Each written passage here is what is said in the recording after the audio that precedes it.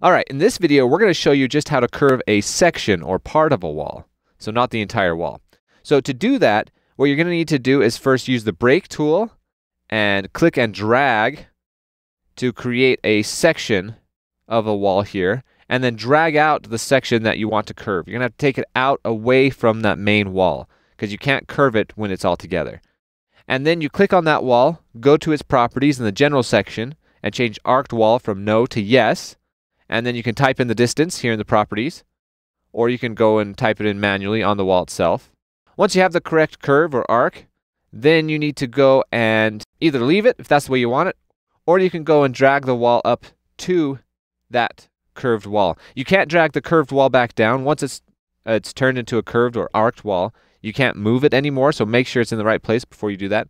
And then if you need to have it flush with the other wall, you're going to have to drag it up to that wall, and just be aware that you might need to compensate other places on the sketch in Xactimate to fix that. And that's it. That's how you create a curved part wall or section of a wall in Xactimate.